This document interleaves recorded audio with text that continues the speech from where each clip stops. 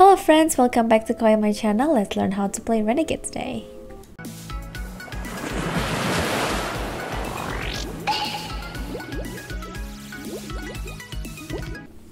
Alright guys, so during the leveling event at Seal Online, I met a new character. It is a Renegade. I never made a night job before whenever I play Seal Online because I got motion sickness, but I actually got interested on playing Renegade, so here I am telling you guys how to play Renegade.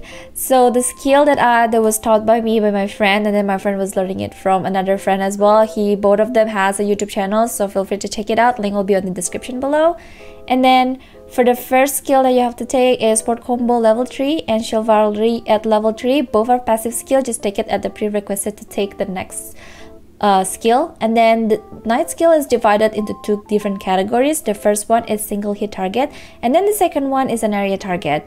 For Impact Crash, just take it at level 3, that's fine. It explodes and deals damage breaking target weapon. So there's a combo that you have to take together with Impact Crash. I will explain it later. And then Impact Explosion at level 15, it gives you protection debuff when used on potential enemy. And then DOT Impact at level 5, it gives you additional DOT damage. And then for Grand Sport, I only took it at level 10. It'll be nice if you were able to get it at master level, but for this for my Renegade, I was only managed to get it to level 10. And then for Holy Cross, I'll take it at level 3, Grand Cross at level 5, Holy Punishment at level 10, and Deadly Cross at level 20. Why do I take these two skill for Renegade, even though Renegade is mostly played playing single target skill? That's because you'll need it when you're tanking at Waterway Dungeon. You'll need these two skill to take aggro monsters when your DPS is hitting them. So you'll need to keep the aggro to you, and you'll need these two skills. And then Provoke, take it at level 5, Multi-Provoke at level 5 for movement. On the process changing your job to Renegade, I would say take the movement later when you have the rest of the SP left. And because you will want to focus on getting the other skill first, for example Throw Shield, just take it at level 1. This is used to take monsters when tanking at dungeon. And then Defense Guard at level 5, because this is has a similar function with Berserker Iron Blood, so you might want to take this. This is important when you're tanking at dungeons too. And then Infinity Guard and Shield Master. Shield Master, you have to take it at level 5 because it is increased when equipping the shield. It's a shield for warrior, it's a shield for Renegade, and this is a passive that you have to master. And then it increases your defense by 30% as well, so make sure to master this passive.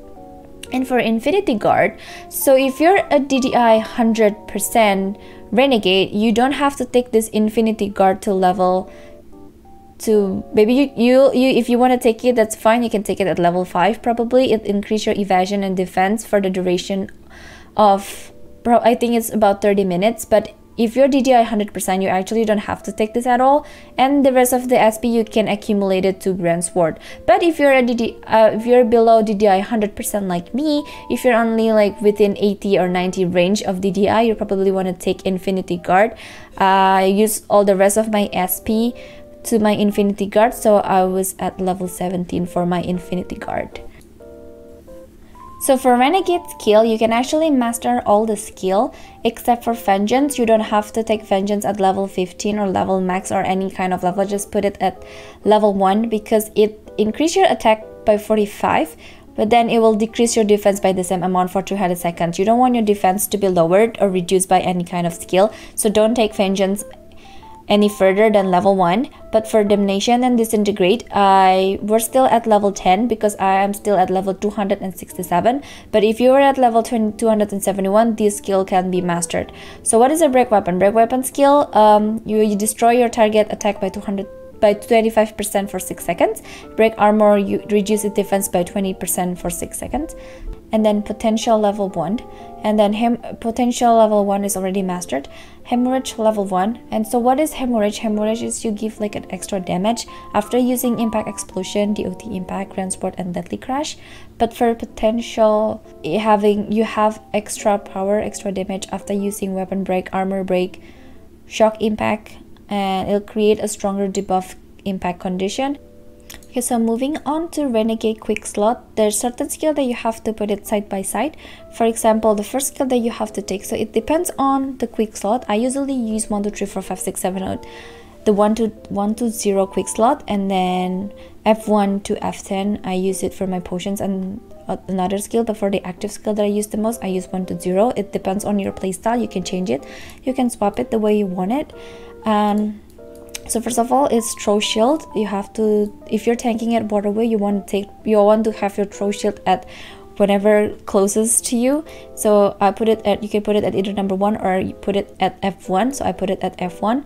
And then the first skill that you might want to put side by side first is break armor and impact explosion. So why impact armor and so why those two skills? That's because if you're only using just to break armor, you'll see that there's this white circle below it, but there's only one of it. But if you use it together with impact explosion, there's 2 circles down below. That means the debuff against the monsters, especially in Ingela or any other bosses in waterway, it means the debuff works.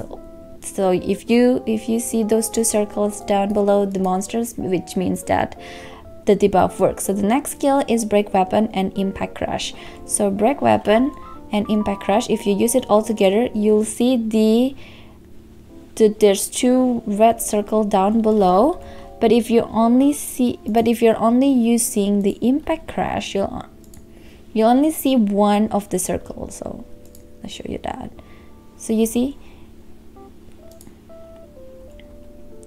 or not even at all. And then if you're only using break weapon, there's only one.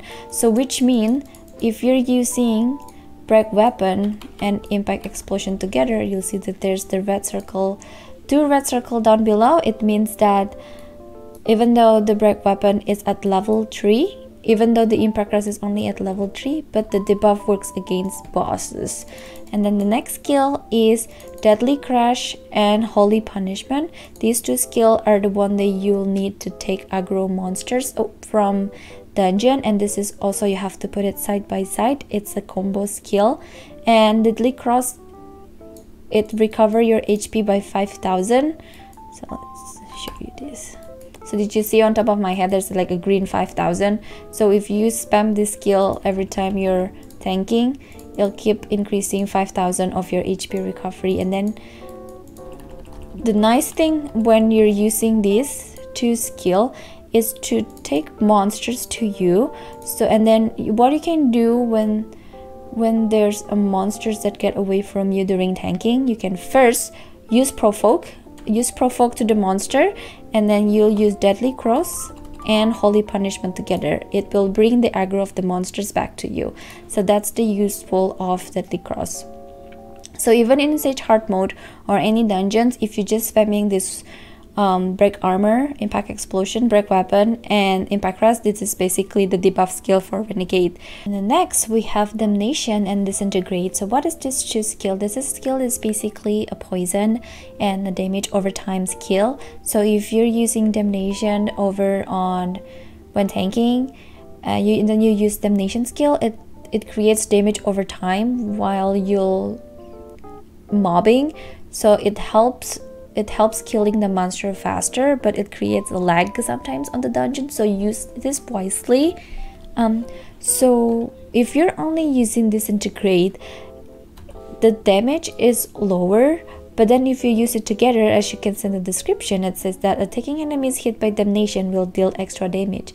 So if you see, I'm just using disintegrate, it'll just give me like about 100 damage. But if I use damnation first and then I'll use disintegrate, it goes for about 390 damage. So that's why you'll use this skill both together. And then next we have shock impact and DOT impact. So shock impact, if you just use it as it is, it creates like a mini stun, like it paralyzes the monsters while still dealing damage. And then DOT impact, if you're using together, you'll see those pink thingy around the rabbit. It basically says that there's a poison. We're giving poison to the rabbit and then dealing while still dealing damage. So that's what it says on DOT impact. The more intense the explosion will hit the enemy as you gather the impact's power in one spot. DOT damage can cause powerful DOT damage. So that's why you'll use this skill together. So you'll stun and then you create more damage, and then it give this poisoned to the monsters. And then we have Deadly Crest and Grand Sword. So Deadly Crest and Grand Sword, if you use Grand Sword just by itself, it gives accuracy. It says added hit accuracy debuff effect on hits, but this is a chance, so you might not see it. So if you see those blue thingy around the rabbit, that means that the debuff accuracy actually goes through the monster. But if you're not seeing those, that means it's not doesn't went through. But then why you have to use Deadly Crest and Grand Sword together? That's because it is a chance, but it gives buff movement and attack, and I think defense too, or maybe just movement, speed, and attack. So it is a chance, so it might not work all the time, but let's keep trying.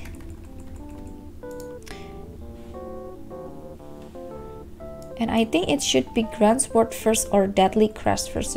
Yeah, and then you see the movement speed has increased buff plus 60 and attack plus 300. So that's why you'll have to use these two skills together. Okay guys, so that's all about it for Renegade skill. I know you guys probably are confused on which one the skill to have to take for Knight and Renegade, because there's a lot of skill, but on the quick slot that I'm showing you right now is what you have to take basically. That's all, like all the active skill that you have to take together with the passive.